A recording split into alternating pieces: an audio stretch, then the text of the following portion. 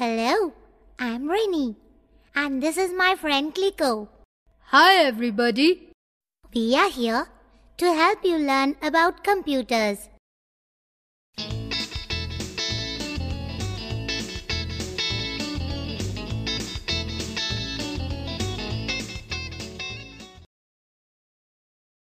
Hi Rini.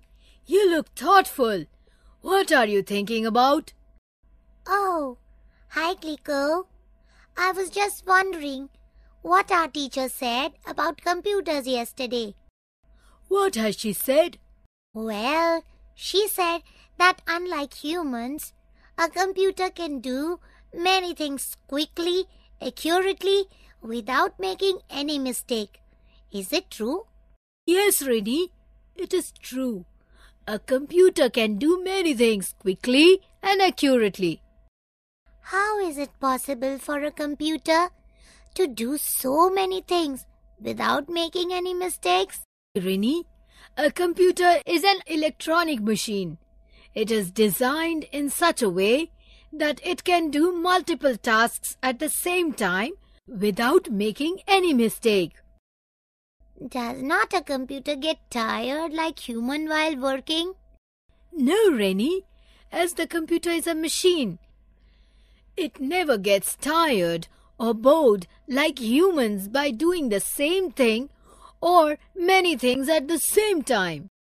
So, that's why the computer is said to be a special machine. Yes, Rennie, as the computer is very fast, accurate, diligent, and can do multiple tasks at the same time. It is called a special machine. Tell me about some of the things that a computer can do. Using a computer, we can write a letter, chat with our friends, draw, play games, find informations, or get digital photos from our cameras beside other things. Wow! So many things. Does that mean a computer is superior to humans, Kliko? No, Rini.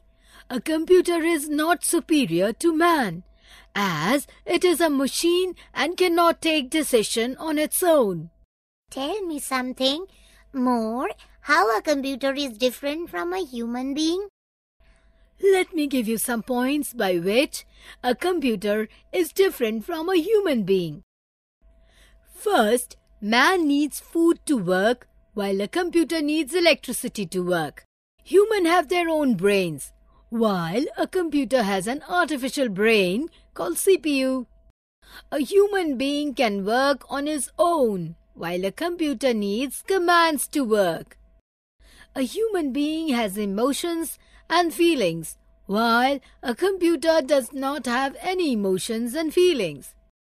A human being gets tired and needs rest after work, while a computer never gets tired and can work longer. A human being can take decisions, while a computer cannot take its own decisions. A human being is slow in computing and calculating, while a computer is fast in computing and calculating. Thank you, Kliko. Now I know about the difference between a human being and a computer. Kliko, I have seen that our computers in school are large and kept on tables, while I have seen Dad using a small computer which he just placed on his lap and he carries it with him to office. Yes, Rini, computers are of different shapes and sizes. The computer at your school which are kept on desks are called desktop computers. These computers are not carried from one place to another. They are mostly used in offices, schools, or at home. A small computer that you have seen with your dad is called a laptop computer. They look like small briefcase and people can carry these computers with them while they are traveling. Nowadays, the latest improved models of laptops are called notebooks. These are similar to laptops but are lighter in weight. The average notebooks weigh about 3 to 4 kilograms. There are some even smaller computers which can hold in our hand or put them inside our pocket. They are called palm-top computers. Thank you, Kliko. Now I will not be confused if I see different type of computers.